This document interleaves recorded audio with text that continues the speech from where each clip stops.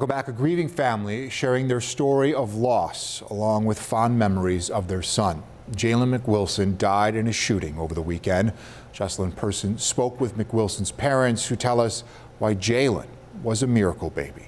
A family in Niagara Falls is desperate for answers as they say 24-year-old Jalen McWilson was shot and killed right here outside of his family home. I love you, son, and I'm going to miss you.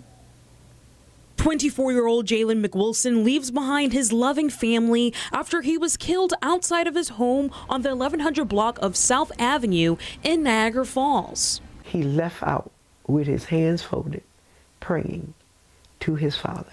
He said, God, here's my prayers. That's what is holding me up today. Yes, I'm gonna cry. Jalen was what his mother, Marsha McWilson, says a dream baby to her since she had a hard time having a baby. She tells me Jalen had many talents, including being a musician. And that's all he did was smile with a perfect smile and laugh and loved my macaroni and cheese. But on Saturday, she had no way of knowing she was saying her final goodbyes to her dream baby. She says she even helped style his hair shortly before going out with some friends. And he hugged me and he kissed me. And I said, Jalen, I love you. And that's how it ended. It was perfect, a perfect storm.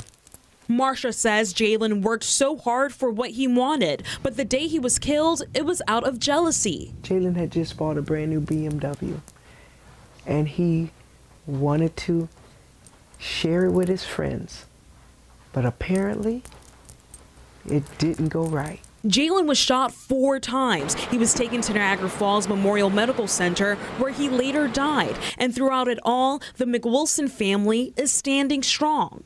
He is not going to die in vain. And this young man that did it, I pray for his soul.